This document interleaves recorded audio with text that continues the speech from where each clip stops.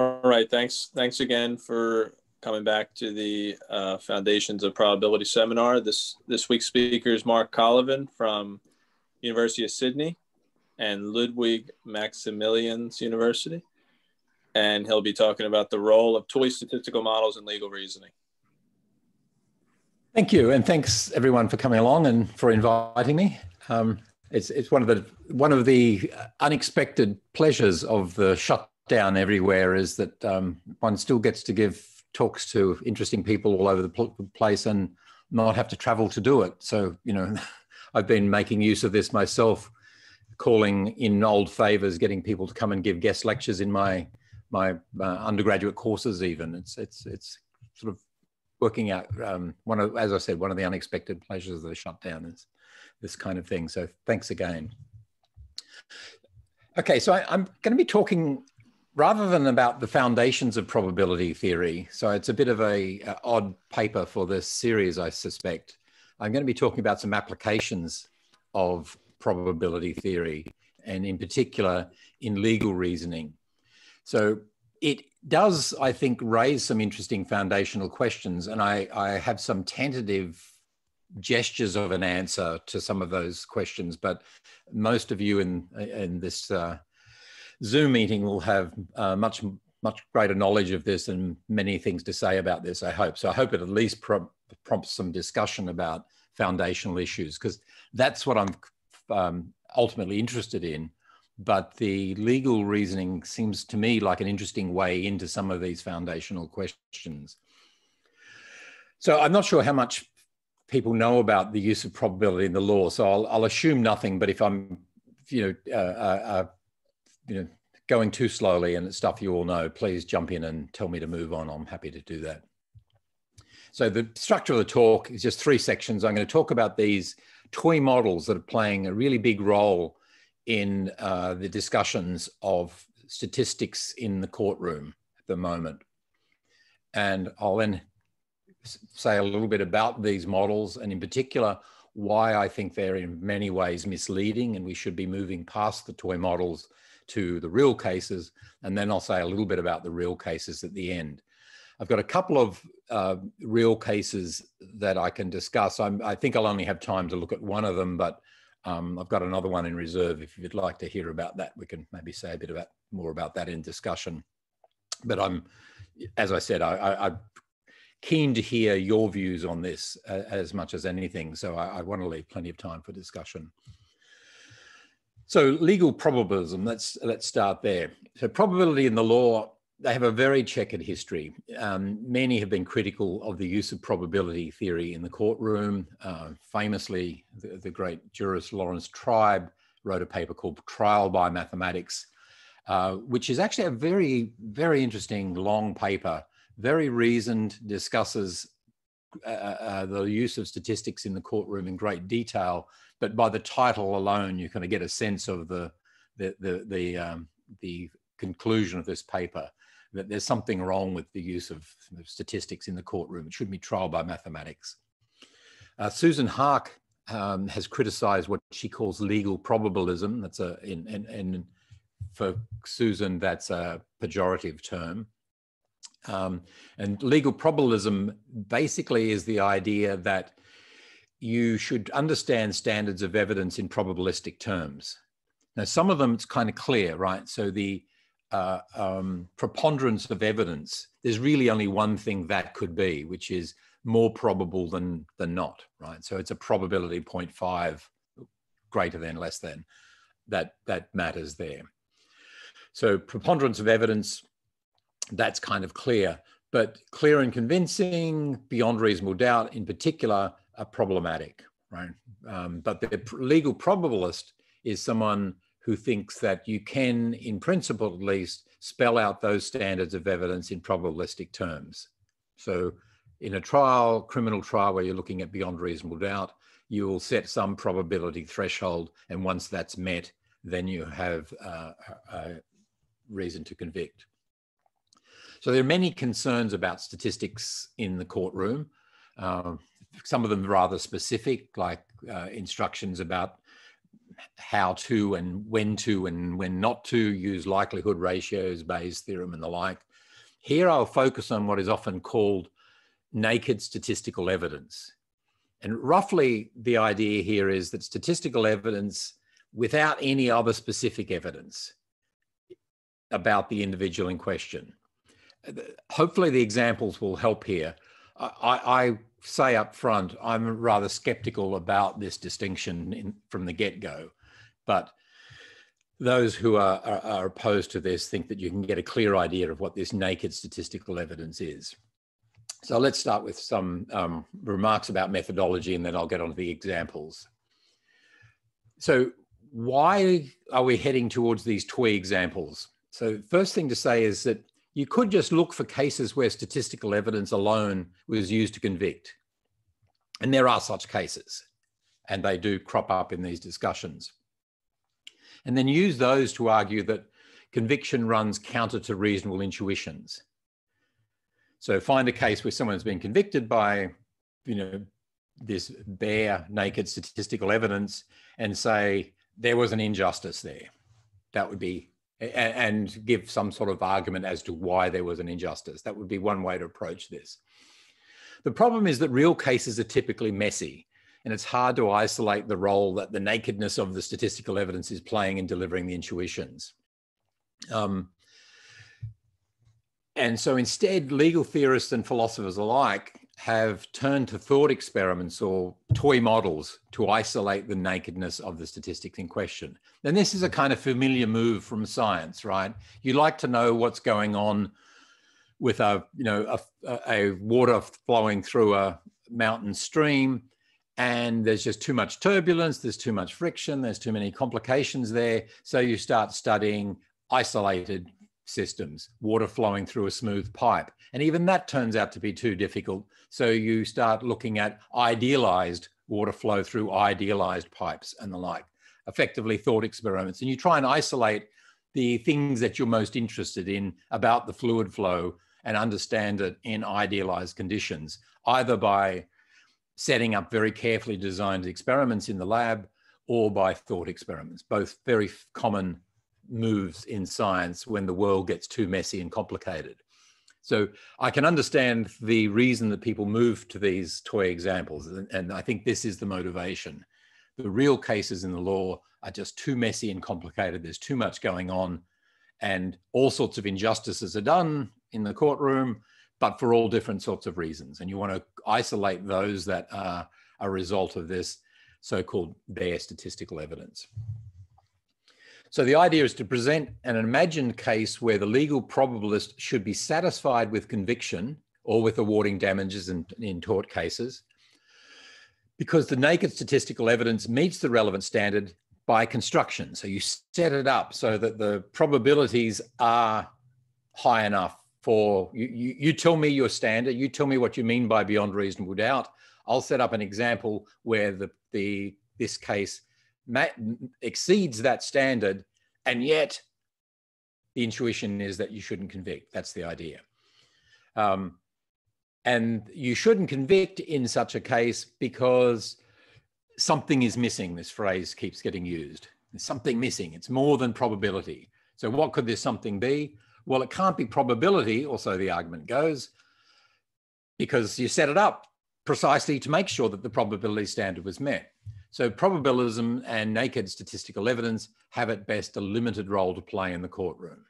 Not certain, the opponents of legal probabilism, such as Susan Hark, are not, to be very clear, not suggesting there's no room for probability or statistics in the courtroom, but that it can't be the whole story. That's the claim. Maybe there are some who think there's no role for them to play, but the people I'm addressing, people like Susan Hark, take this stuff seriously. It's just they think that there's more to it than just probability. Okay, so that's just sort of motivation. Can I ask a question? Is would this view, the way you characterize Susan Hark's view, would that not be the sign of very, very high majority view among lawyers and philosophers and everybody else?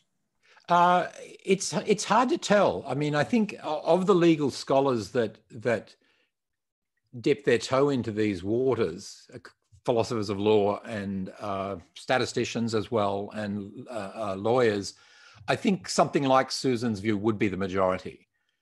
But you find some interesting claims. So people say, for instance, that the law backs this up. The law resoundingly rejects naked statistical evidence.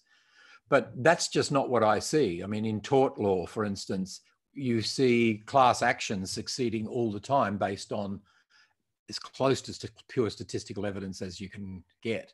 So I think the law is genuinely torn on this issue. And I think the law, not surprisingly, is inconsistent about its use of statistics. But as amongst the legal scholars, I think that's right, Glenn. I think that something like Susan's view is probably the majority view here. So I'm in the minority here. I think that, you know, to show my hand from the get-go, I think it is all probability. And I think I'll say a little bit about that as we go through. But I think I take Susan's view very carefully. In fact, very seriously on pretty much all things. But you know, and I've got another paper. I won't talk about Susan's views in great detail here, but I've got another paper where I discuss her criticisms of legal probabilism. A paper with Brian Hedden, who I think spoke to your group recently, and you know, we go through Susan's criticisms of probabilism and show how the probabilist could reply. But at the end of the day, there's probably not a great deal of difference between us. I mean, she thinks in a way that classical probability theory is ill-equipped to do the job that you need it to do, you know, and we just think that there are various other forms of probability theory that can do the job.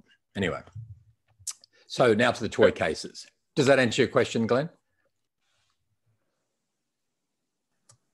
Yes, it answers my question. I just, if I could just clarify, maybe you just answered it. It was when you say probability, you don't necessarily do you necessarily mean mathematical? You know, the probability that is used in statistics, the type of mathematical probability, or just probability in general as a concept?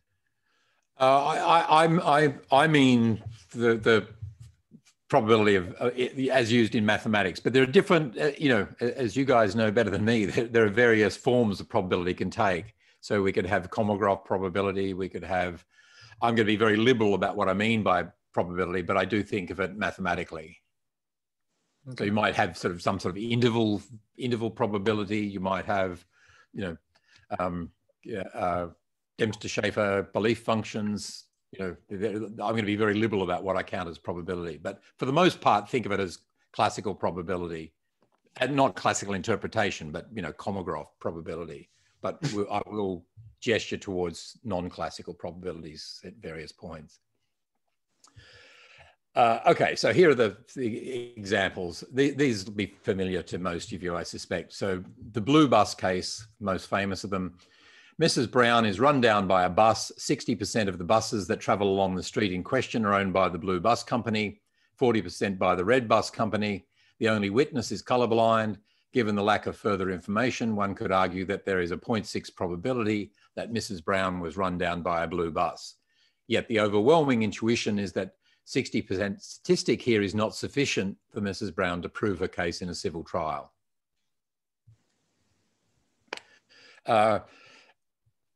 Just think about that for a moment if you haven't seen this before, what your own intuition is here. And it's worth thinking of each of these toy models to be contrasted with another very similar case. So suppose that, for instance, Mrs.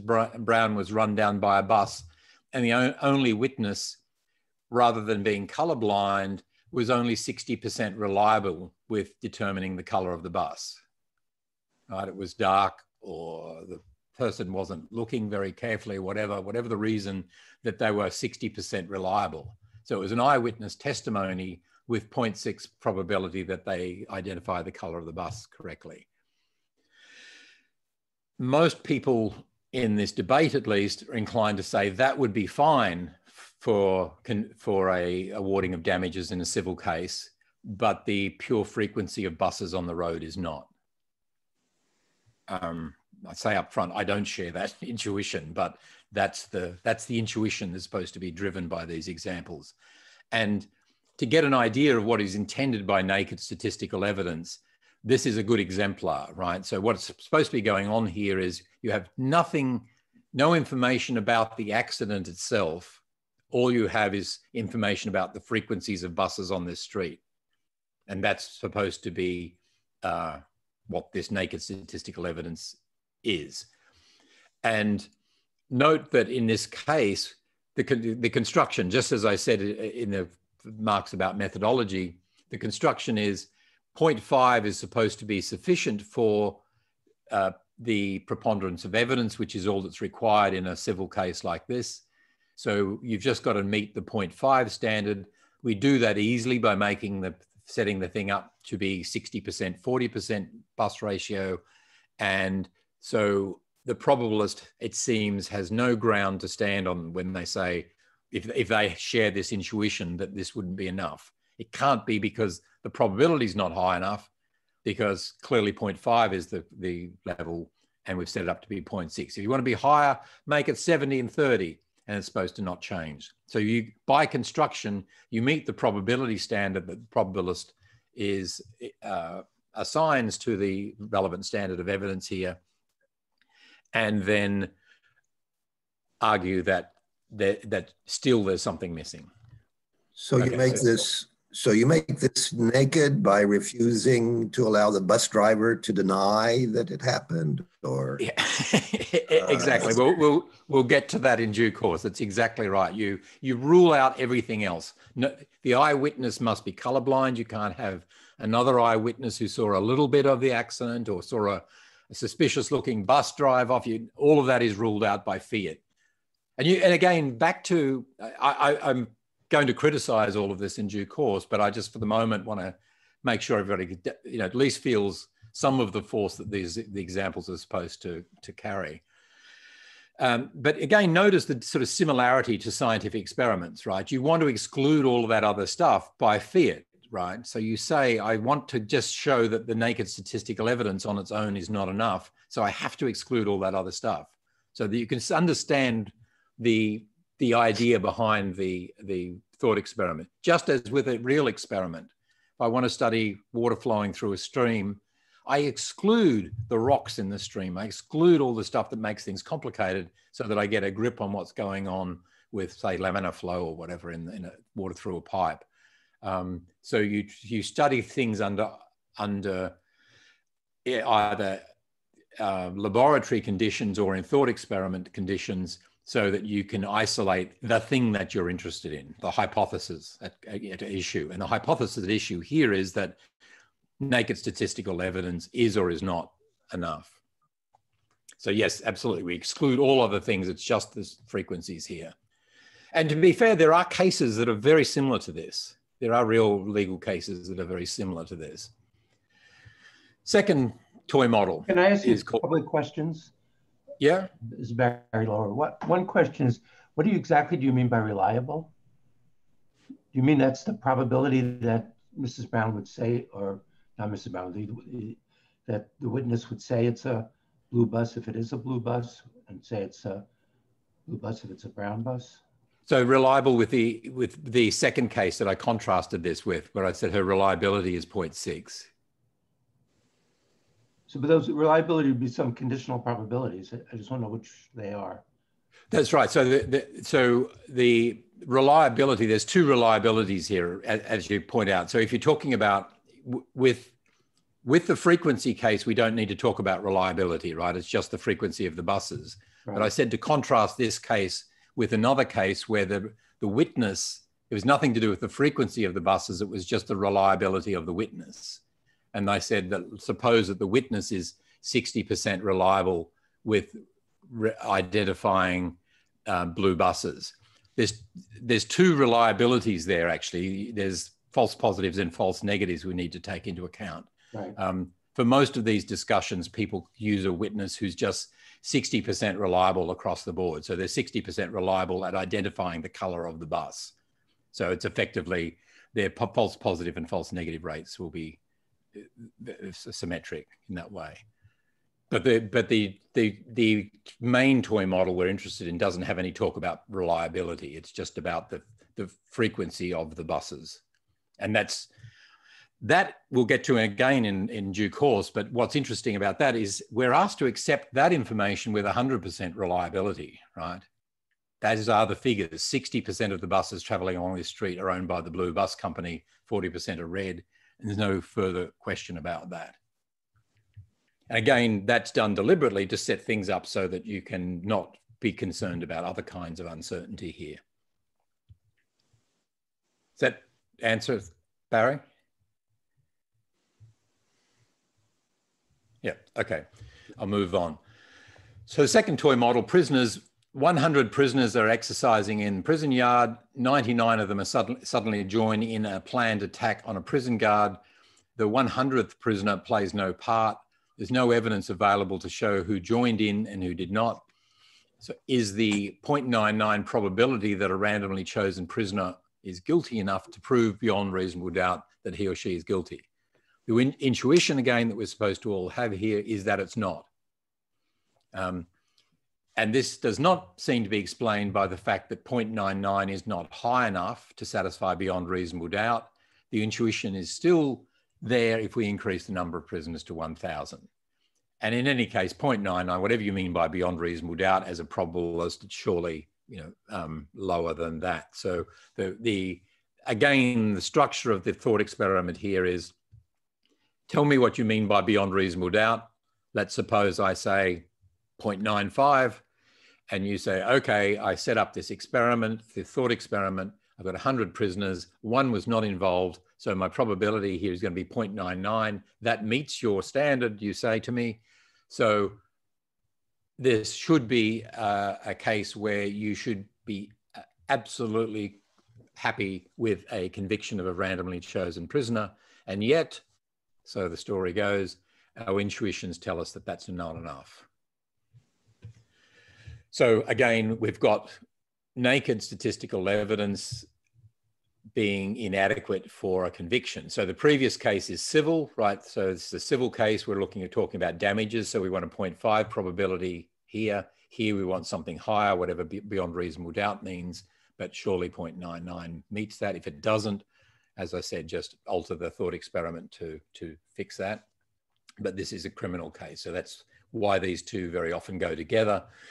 In case you think that it's something, for instance, just about civil trials, award of damages, that somehow statistical evidence doesn't work there.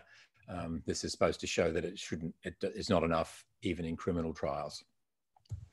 Another case called Gatecrasher. A promoter sells 499 tickets to a rodeo, yet the rodeo is attended by 1,000 people. 501 attendees have not purchased tickets, so a gate crashes. The promoter sues a random attendee for non-payment of the ticket.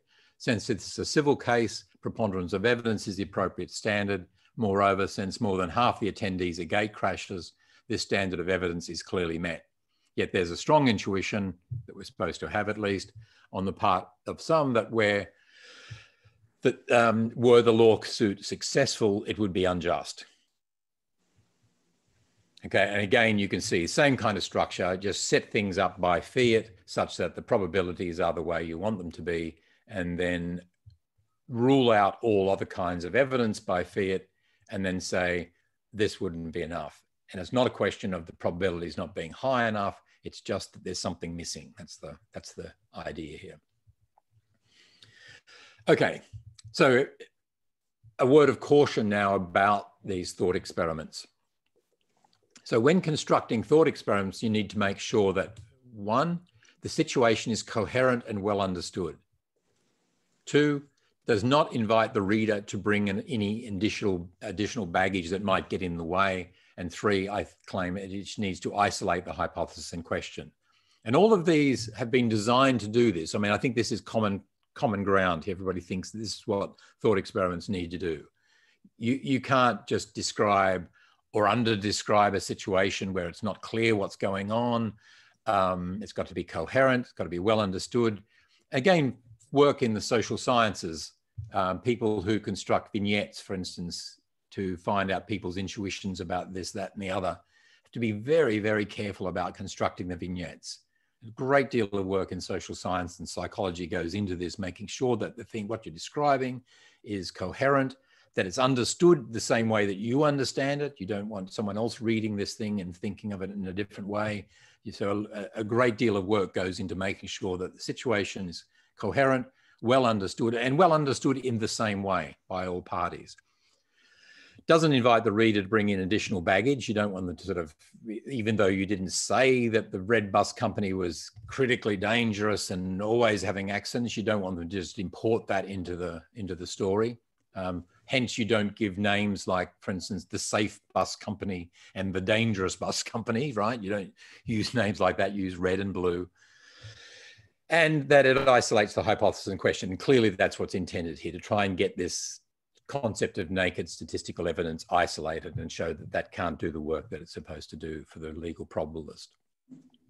I think there's good reason to doubt that these models, at least these toy models, satisfy these conditions. And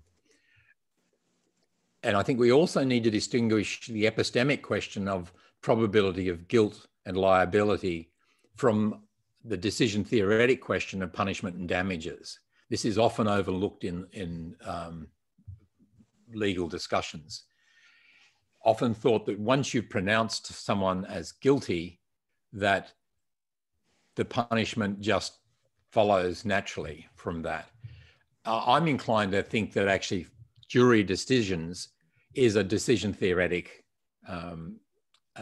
should be set up decision theoretically from the get-go, because what they're asked to do is to perform an action, to pronounce guilty or not guilty, right?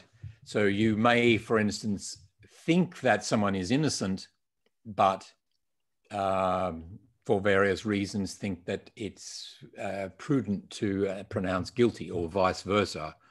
I'm sure that goes on. You might think that this person is guilty, but there's insufficient evidence given the punishment that's on offer, and you pronounce not guilty. So that the actions that flow from these epistemic question of probability of guilt and liability are quite distinct from the decision theoretic stuff. And I think that's not always appreciated. So we can think there's some room to move here is what I'm suggesting. You might think, for instance, sure, the probabilities are in favor of this person being guilty or being liable, but I'm unwilling to punish them based on that for decision theoretic reasons. There's nothing wrong with the probabilities there. But this is this a view that could be published in a law journal? The decision theoretic approach. Yeah, is it acceptable to legal doctrine, the way it's taught? I mean, I'm not to disagree with you, but it seems like you're stepping outside the debate of legal scholars, if I may say that. I don't think so. I think there's lots of reason to think that the decision, they don't talk in decision theoretic terms, but I think one can make sense of a great deal of legal practice in decision theoretic terms. So why do you have different standards of evidence, for instance? Okay, that's very easy to understand that decision theoretically, right? Why is it that juries seem to be a little bit, or at least I'd like to hope that the juries are a bit more cautious when a death penalty is on offer? The reason that the beyond reasonable doubt is left somewhat vague, I think, is so that it can be flexible for precisely these reasons. Certainly, I know if I were a jurist sitting on a panel for something that I knew that a death penalty was on offer, my standard of what beyond reasonable doubt would be extraordinarily high compared to other crimes. So I think the flexibility that you have with interpretation of these is easy to understand decision theoretically. Not to say that decision theoretic that's the way the courts work, but I think one can give a rational reconstruction of at least a great deal of what goes on. What you're saying is certainly right in civil cases, because the lawyers think about exactly how much damages to be asking for, and that'll be, that's be a consideration. That's right. Yeah, and I have published in a law journal on this, sort of pushing this view, the decision theoretic view. I'm not going to make a lot of it here. I just think it is worth noting that part of the reluctance to convict in some of these cases or award damages might be for decision theoretic reasons, not for the probabilities, right? This would be that you just think, yes, I do believe that this blue bus company were responsible for the accident, but for decision theoretic reasons to do with utilities, I'm inclined not to award damages in this case. That is a possibility. I'm not going to make much of that, but I think that's not isolated for a start by these thought experiments. Okay, shall I go on? Okay, so let's go back to these toy models. Blue bus again, I won't go through it again. So let's just note what we're being asked to imagine here. My view, we're being asked to imagine something very unreasonable, that there is no further information. You stipulate the frequencies of buses is all there is. And it's really hard to do that, right? You kind of think, I know, for instance, that buses don't run randomly. I know that buses have timetables. And the fact that you're calling this thing a bus suggests that there's this further information. So when one's reading this example, one naturally fills in the impoverished scenario with a bit of realistic detail. This is very, very common and well known in social sciences. If you say, imagine you're standing in a room, someone kind of pictures details of the room that you have. You haven't told them that there are pictures on the wall or the walls are painted. You're standing in my living room. You imagine that I have painted walls. You imagine that there's some furniture. You imagine all this extra stuff because you use the word my living room. Right? But I didn't tell you that I've got furniture. I didn't tell you that I've got paint on the walls. And yet what we're told here is that there's this bus running down the street and the only information we have is the frequency of buses. Very natural for us to bring in this extra information. So we know that buses don't run randomly across long streets. There are bus timetables. You might also ask about accident rates of the two companies.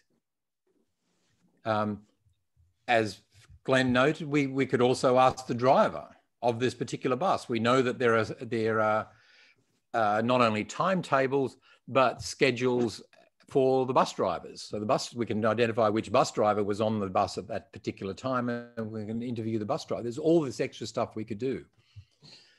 So moreover, this extra information, if were this a real case, right? Because it's a thought experiment, all of this stuff is excluded by fiat. But we naturally bring some of this to bear on the thought experiment itself. But were this a real case, such information is usually freely available and accessible. So it's clearly important information and it's free, and simple value of information, theory will tell you, you should seek this information. Moreover, ignoring such freely available information may completely undermine the probabilistic assessment delivered by the toy model. So for instance, if you find out, for instance, that the blue buses don't run at that time of day anywhere. So it was a nighttime accident. The blue buses stopped running at 5 o'clock. To find out that information, suddenly the statistical model that you use to get the 0.6 probability that it was a blue bus is completely undermined. It's not changes it a little bit, the model is invalid. So in real cases, we know there is such information. We'd be inclined to seek it out, not because we doubt the 60% proportion of buses and 40% red buses, although that's another thing you might doubt. You might think, exactly? There are exactly 100 buses in this town and exactly 60 of them blue? Can I see the data on that? There's reason to be doubtful in normal situations about such probability, such frequency data. But again, we're just supposed to just accept that with 100% confidence.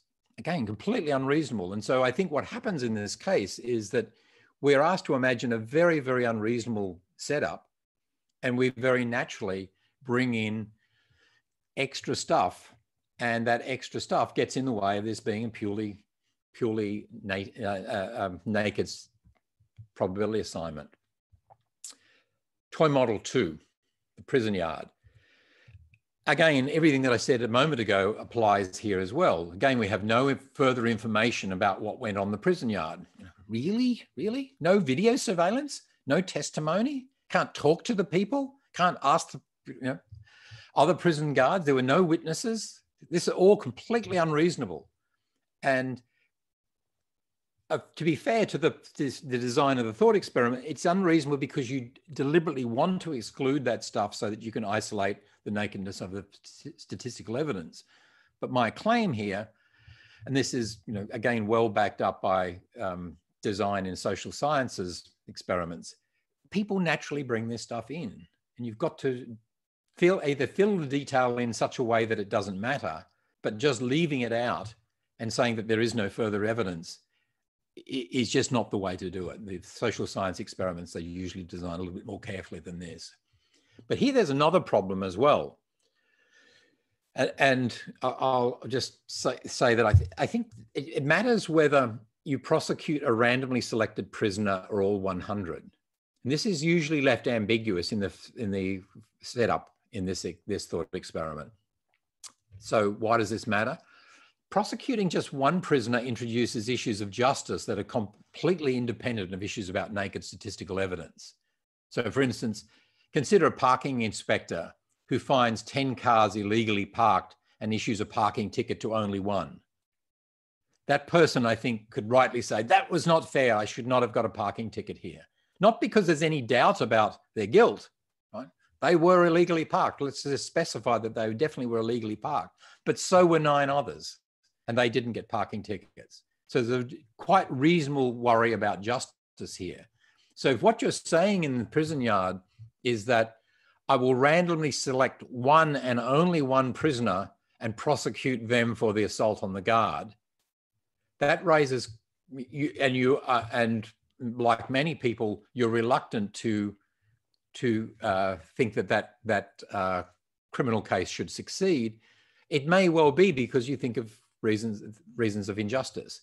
The other 98 have got off scot-free. Okay, so the intuition that any single prisoner should not be found guilty and punished in isolation can be accounted for, I think, by this observation about justice. So again, we need to specify the details of this thought experiment in a little more detail. So for instance, if you change it to I prosecute all 100, it's not so clear any longer that the intuition that that's not justified. I mean, at least I put my cards on the table again. I don't share that intuition.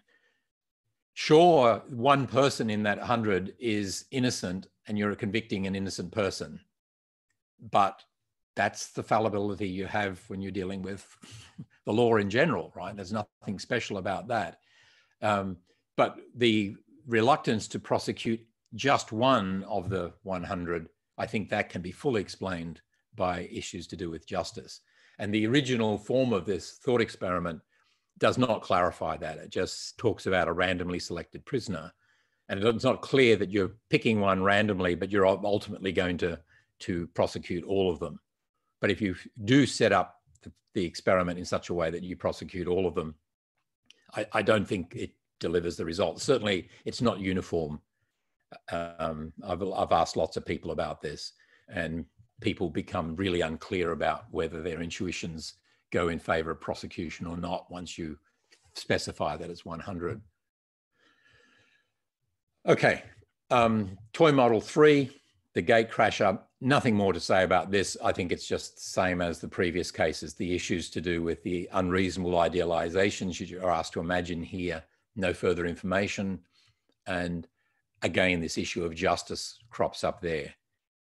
Picking one person out of the crowd and prosecuting them while all the others, that does seem unfair. And there's good reason to really be reluctant to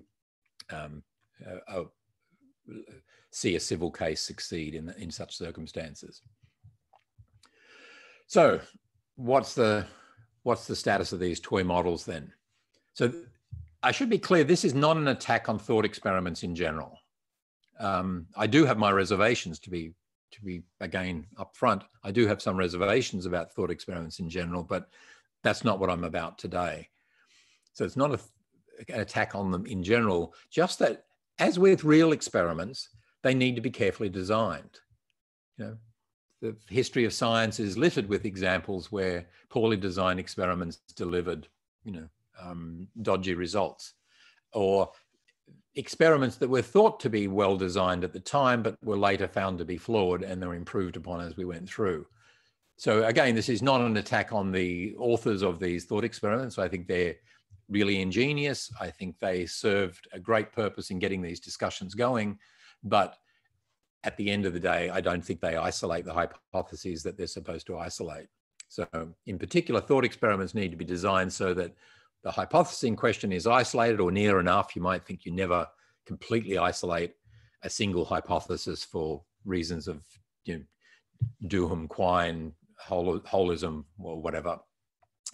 But you do your best to try and isolate, and maybe to conduct multiple experiments to try and triangulate on the isolated hypothesis. So the thought experiments that take center stage in the naked statistical evidence debate, though, I just don't think do this. So those who would argue that there's something missing with naked statistical evidence, I think they just need to design better thought experiments. And maybe there are such thought experiments. Maybe you can improve upon these thought experiments to get the, you know, the intuitions that you would like from, you know, better designed cases. But I'll leave that for those who are more sympathetic towards the thesis that they're trying to defend. Another approach, and this is the approach I'm inclined to take, is to think that let's just go with the real cases, messy though they may be. Let's try and understand what's going on in real legal cases, because I think we've been distracted by these thought experiments. I just don't think they work. I think they're failing for various reasons, and let's focus on real legal cases.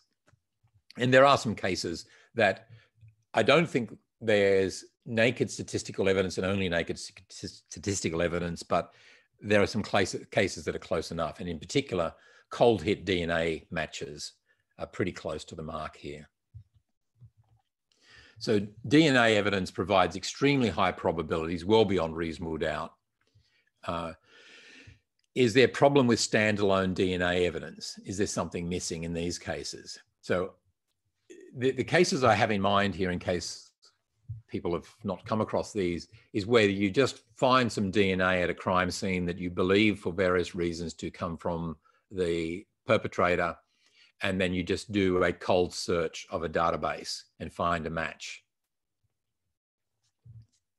No other evidence, no other, you know, look, typically in these DNA evidence cases, what you find is you have a couple of suspects already, or you've got someone that you suspect is guilty of the crime, and then you do a DNA match to seal the deal. But there are these cases where there's been nothing else but the DNA match. You just troll through a database until you get a match. So these are what we call cold hit DNA matches. And there is something to be, again, there's some suspicion of these cases. There have been some cases that have been successful, but people have been suspicious of them. So is there a problem with standalone DNA evidence? And that's what I mean by standalone, nothing else, just the DNA evidence. Is there something missing? So under ideal conditions, the chance of a false positive is about 10 to the minus 11 and getting smaller as the methods improve. But last time I looked, it was about 10 to the minus 11, the probability of a false positive. Any other evidence, eyewitness testimony, much less reliable than this. We know that. We have a lot of evidence on how unreliable eyewitness testimony is. But the proviso of under ideal conditions is important here. So for the figures that we typically get quoted for DNA matches, like 10 to the minus 11 as the probability of a false positive, assumes that everything's gone well in the lab, there's no sample contamination at the crime scene, and so on and so forth. So that needs to be taken into account, though, of course. We need to know what the probability of sample contamination in the lab is and the crime scene and so on and so forth. And that you might think of as probabilities outside the statistical model that we're interested in. So the statistical model that delivers 10 to the minus 11 as a probability of a false positive is kind of within the DNA matching statistical model. And then you've got questions about the reliability of that model. So was the DNA collection reliable? Was it from a contaminated part of the crime scene? Did the lab get it right? Can we have statistics on the reliability of this lab versus other labs? And again, to be fair, there are studies along these lines. People are doing this kind of work, looking at error rates in labs. So you can do this stuff. This is not problematic. It's just that you do need to do it. But it's interesting to note that this seems to be probabilities about the reliability of the statistical model rather than an extra feature within the statistical model.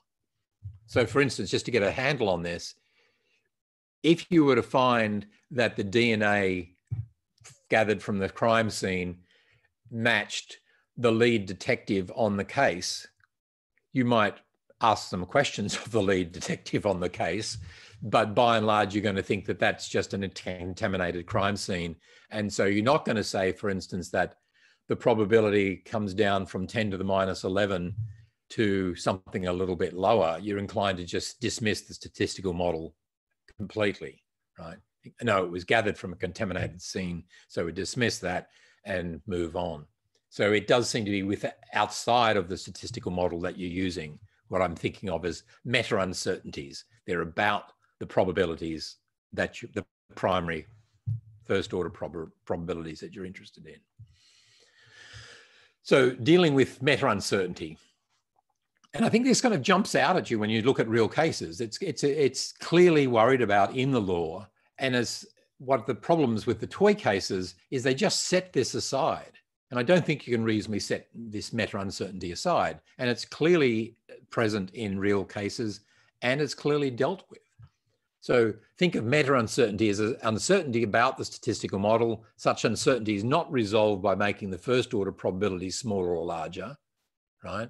Typically, we need another statistical model, to model the screw-ups in the DNA lab, for instance, and you can construct such models.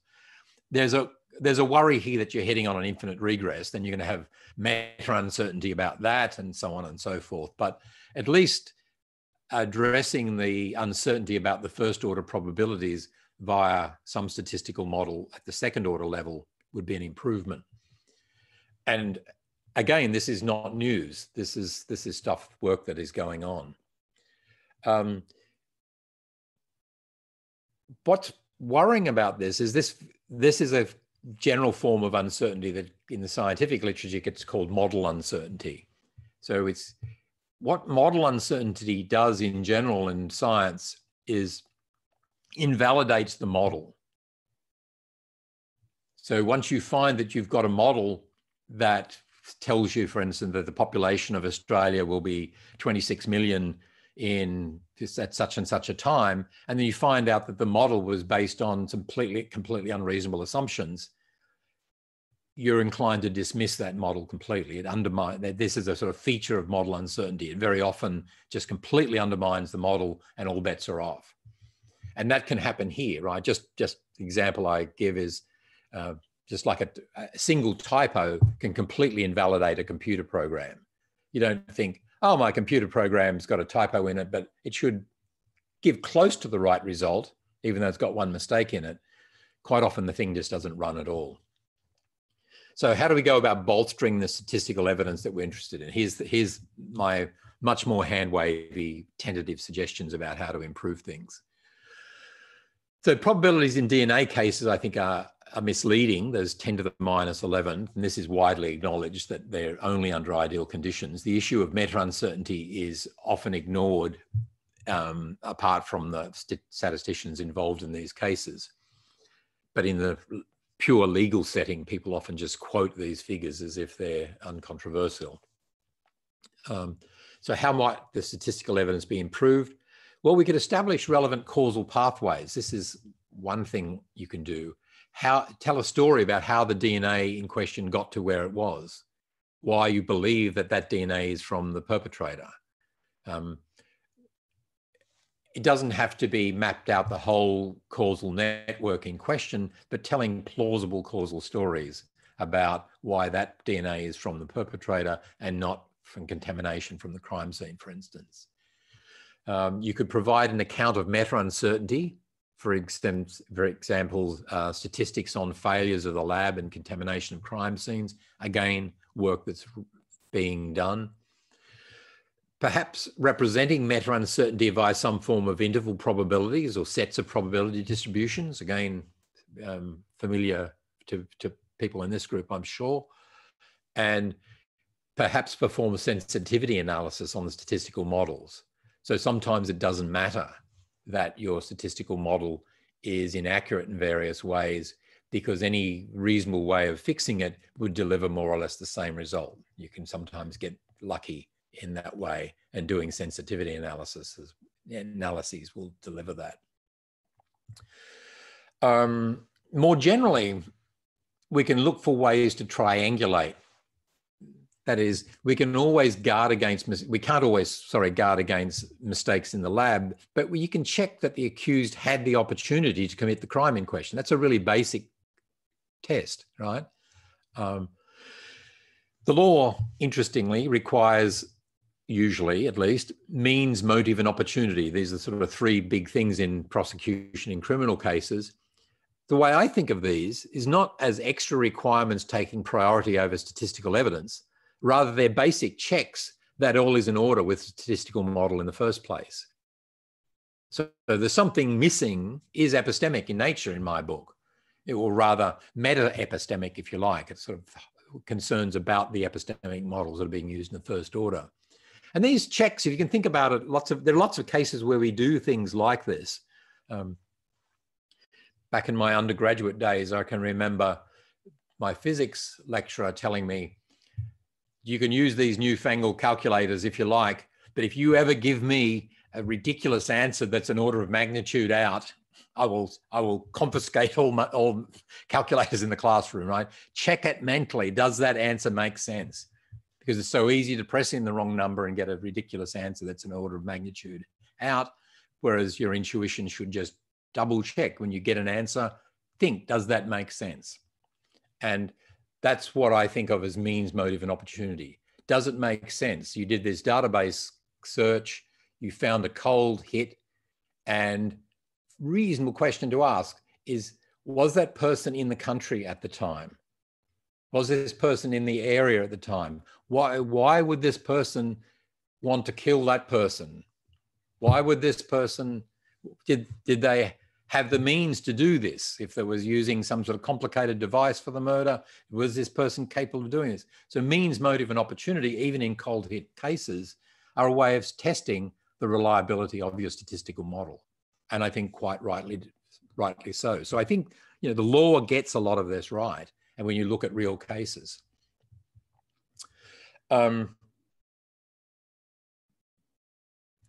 I've got another case, but it'll take a little time to get through. So I think that's enough to hopefully start a bit of discussion. So I might just end things there. So thanks for your attention.